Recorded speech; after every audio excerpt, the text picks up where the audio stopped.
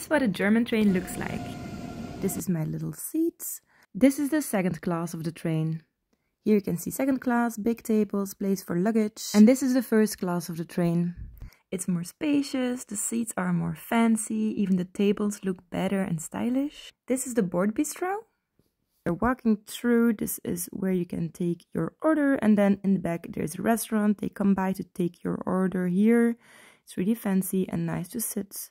And then there's a quiet area and a family area, of course. And the train goes so fast.